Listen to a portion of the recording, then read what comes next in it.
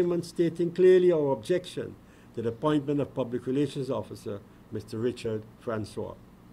It is the party's view, based on the evidence provided to the chairman of GCOM, that Mr. Francois is openly supportive of the opposition, which can only serve to compromise the integrity of GCOM and information released to the Guyanese people. The PBP is also aware that GCOM is in the process of recruiting and training Elections Day staff. Again, we call for a transparent and fair process. The party understands that the 2011 manuals are being used to conduct these training sessions.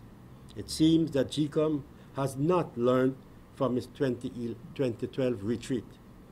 This retreat was more of a review of the elections of 2011, which was replete with administrative bunglings and open political bias by some GCOM appointed polling day staff. Thank you. Thanks, Jess. Now we'll questioning. We'll start it. I've been off with my training. Ms. Roy, on GCOM, you spoke about the PR person, Mr. Richard Francois. Yeah. Did you know of the article in the Constitution that stipulates... Did I know what? Of the article in the Constitution which stipulates that political parties should not seek to get involved in the management of GCOM. And follow-up to part B of that is the chairman of GCOM, Dr. Suraj Bali, recently said that he cares not about Francois' background only because he can only carry out the objectives of GCOM and cannot be allowed to issue any statement on his own behalf and with his beliefs. Does this comfort the party? It doesn't. I don't know. I haven't acquainted myself with the constitutional arrangement with respect to employment practices at GCOM. But what I do know is GCOM is not a holy cow in the administration and the government's arrangements in this country. GCOM was set up in order to ensure that free and fair elections are held in this country to the satisfaction of the political parties, including the People's Progressive Party.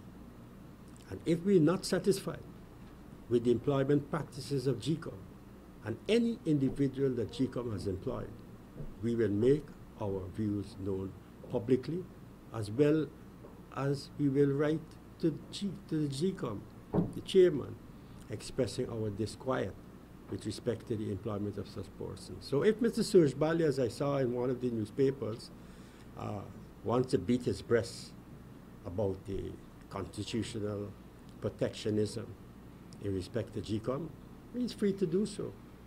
But he can be assured that the PBP is not going to stand by and allow anything to pass that we have evidence on in respect to whether it's the employment practices of GCOM or anything that we consider to be an infraction of the Representation of the People's Act. Mr. Roy, you said that you aren't comforted by the fact that he noted that Mr. Francois cannot issue any statement without without being in satisfaction with GCOM's objective. That who can't issue any statement? Francois. Your party's concerned. I thought he said he, Suraj Bali. No. He's saying that Mr. Francois cannot issue any statement unless it confirms to the objectives of GCOM. So basically, he's just he's just a mediator between the press and GCOM, and he will just carry out. You keep using the word he, Francois, he, ha, who. The PRO is just a mediator. So the PRO can only give out information. Francois is a mediator? Since when is he a mediator? Is always a mediator between the public and the organization. I'm not aware of that. So let's be reconciled. I don't see that. I don't recall seeing that. Or if that is indeed so, then maybe they should publish the TORs of Mr. Francois. The what? The TORs. Okay. Or his job description. If they want to be transparent, let them publish the terms of reference or the job description, what is called the JD, of Mr. Francois, as well as his contractual arrangements with GCOM. Let us carry the thing right down to the wire. Okay. And follow-up. Dr. Suraj Bali also stated that he knows former President Mr. Arthur Chung is dead. He went to the way, he danced to the way. Who said that? Dr. Suraj Valley. Uh-huh. He gave a speech. He danced at the wake? Well, probably. I don't know. That's what the man said. He gave a speech at his Oh, funeral. okay. He knows that the man is dead. However, what is preventing GCOM from taking former President Mr. Chung off the list is the procedure. Have you in What procedure is he referring to? the entire procedure? I mean, the GRO has No, to no, no, relate no. You these quoted things. Mr. Suraj Bali. I think the procedure. Excuse me. Excuse me. You quoted Mr. Suraj Bali almost, what I would call, in precise terms, in relation to the Francois matter. Now, I'd like you to do the same thing in respect to this particular matter. Okay? So I can be extremely careful as to what I'm responding to, if you don't mind. No, I don't mind. Okay, let's go it over again. Dr. Suraj Valley is saying that he's very much aware. I have to congratulate you on your courageousness, because the other journalists here don't seem to have the courage to, or the pluck, so to speak and ask questions to the minister. Merely an assumption, Can I continue? Mr. Yes, you may. Right. Dr. Suraj Valley is saying that Mhm. he's very much aware of the fact that Mr. Chung is dead. Where did However, he say that? At a recently concluded workshop on elections with the media. And that was published? Yes. That statement that he said was published about Arthur Chung? I can't attest that it was published, that particular statement. Oh, okay. Continue? Mm. Good. And he's saying what is preventing GCOM from taking Mr. Chung off the list Mhm. is the fact that the process requires from GRO to go to GCOM, etc. In light of such, have you had a meeting? I mean, the PVP is so interested, and you're also the Minister of Home Affairs. Since this revelation about the amount of dead people on the list, had you any meeting with the management of GRO to see how they can help the process from that aspect of it? And if you haven't, do you plan on doing that soon? Well, first of all, you're assuming that a meeting is required. Because But if obviously they're lapsing. The Yes. organization is well, lapsing. lapses don't necessarily imply that a meeting is required to correct lapses. But something has to be done. Well, I'm coming to that. Okay. You were asking me whether I have had a meeting with the management of the GRO. I am saying to you, you are assuming that a meeting is required to deal with whatever the inadequacies are. Now, as far as I'm concerned, as the Minister of Home Affairs, we have a very efficient management at the GRO. And without my even requesting information on the matter from the head of the GRO was quite efficient in sending to me the records showing the transmission of the information with respect to Mr. Arthur Chung to GCOM. The records are there to show the date and when the information was transmitted to GCOM by the GRO, as well as other records showing the transmission of the requisite data on deaths to the GRO so that they could take the appropriate action. So a meeting wasn't required. So you're saying in this instance, the GRO is not at fault? I am saying that they transmitted the information Did they transmit In- the information before this preliminary? long was- before, Pardon? long before, Okay, thank you. long before. Next. Neil Marks, Capital News. Mr. Rohi, Dr. Suraj Valley has said if the government calls elections, it will get its system ready, it will be able to put on Which one of elections. them? Sorry? Which one of the elections? Local government or general elections. He has said all the government needs to do is call the date and they will get the elections done. So what declaration is the PPP looking for? I think that's a rather loose statement if that is what is attributed to Mr. Suraj Bali, that all the government has to do is call a date and they will get the work done. I don't think we can accept that on the face value. My statement there on behalf of the party calls on certain specific steps which we would like Mr. Suraj Bali to comment on. And we expect that he would comment on it as a professional chairman and not to get into the political tantrums that he's so adept at getting into. So I would say that let us deal, first of all, with the questions that we have posed to Mr. Sujibali vis-a-vis the statement that we've issued. And rather than my commenting on what is attributed to him, which is that all the government has to do is to call a date and they will get things fixed. I want some movie called The Fixer, but I'm not so sure whether he can fit that bill in respect to elections. But surely, Mr. Rohi, the PPP has 3 commissioners on the commission. 3. So, Did you say 2? I said 3. Oh, sorry. So, couldn't these issues be raised, or couldn't you get clarifications on These from matters, your commissioners? yes, of course, these matters are being raised by our commissioners.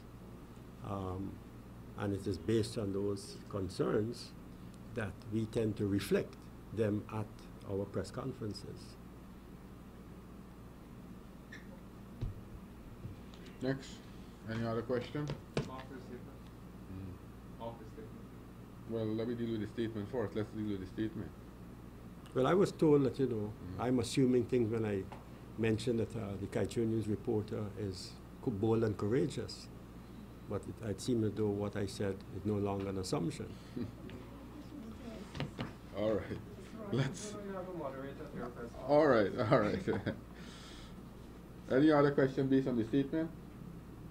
I hope this doesn't create problems for the Kaieteur News reporter. I hope she will get solidarity from her fellow colleagues if any untoward development takes place as a result of my statement, but Yeah, you have. it wasn't meant in any way to create any harm for her. It's just a compliment. And sometimes compliment can put people in trouble too. Hannah Locken, HGB 19. Oh, thank you. Now we have another one. Minister- This was no way intended, Neil Mark. Mr. Marks, to discredit your ability to step up to the plate. All right. Minister Roy, we might soon be swinging into election mode. Which one of the elections? Local government elections, general elections, given that we've got two pending here. We've got no confidence. No, you see, listen. It's important for me to ask that question because you see. I don't mind clarifying. I don't mind clarifying. Oh, but you don't mind me asking to clarify either. No. Oh, I don't mind. okay, okay. What is your take on parties releasing financing information, campaign financing information? But my take, Yeah. well, first of all, you have to ask me if I have a take on that. Do you have the That is a matter that I believe has been discussed time and again. I think it was sometime around the 2006 elections, they had an inter-party committee that was set up to discuss this question of campaign financing. And all the parties came to the table and they were talking about it extensively. I don't think they got very far because obviously, having labored in the vineyards, no wine or other wine was produced. So this is a matter which all the political parties have to agree to. All the political parties have to agree to, and in the interest of transparency and accountability, it would seem to me that that question would be best suited with due respect to those who shout from the rooftops on transparency and accountability. One can be found just behind Parliament in Hatfield Street, and the other one could be found, I don't even know where their headquarters are now because they're like a mobile headquarters. Every 3 months they keep shifting the headquarters from one place to the next. I don't know if they have financial problems to be able to rent a building for the headquarters. Sometimes it's in a garage, sometimes it's in a lawyer's office. It's all over the place. Okay. Thank heavens we have Freedom House 41 Rob Street has been here for years. PPP is one party that talks a lot about transparency and things like Well, that. implicit in this statement that you just said, you probably would know where we stand. I would. Next. Any other question? If not, ladies and gentlemen, thank you all very much. Thank you.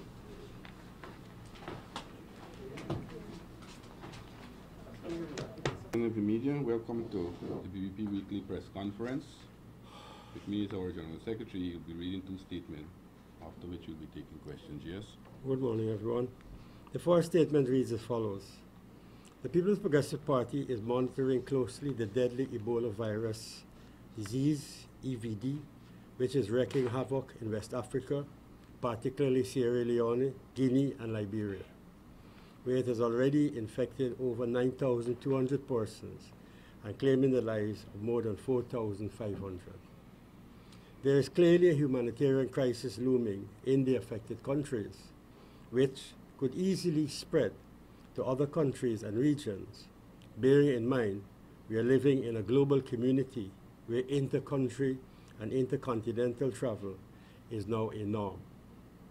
We wish therefore to put on record our profound concern with the way the world is responding to this outbreak and express solidarity with the governments and peoples of the affected countries. We are of the firm view that the current outbreak of the Ebola virus disease could have been easily brought under control had the international community responded appropriately when the virus was discovered in 1976 in the Sudan. The world's failure to respond appropriately and immediately then has resulted in a catastrophe. It is only now that the international community is moving to respond to the virus, and even this response is slow and inadequate. We in the PPP, like many others around the world, see this outbreak as a national security threat that could lead to a breakdown in law and order and have significant negative impact on trade and investment, especially for the poor and developing states. We therefore join in the call for the developed world to urgently and decisively provide the necessary assistance not only to the affected countries, but to medical experts who seek to develop a treatment for this virus. We also wish to caution that while individually we seek to protect ourselves from the virus infiltrating our populations, there must be a well-coordinated global response. This is the only way in which we can realistically bring this under control. We are heartened at the position of the government of Guyana in making a financial contribution to the global appeal for aid to combat the Ebola virus disease. Relative to our own response and preparations in the face of this global threat, the PPP also endorses fully the decision taken by government to cease the issuance of visas to nationals of the affected countries and increase screening of any person who may have traveled to the affected areas.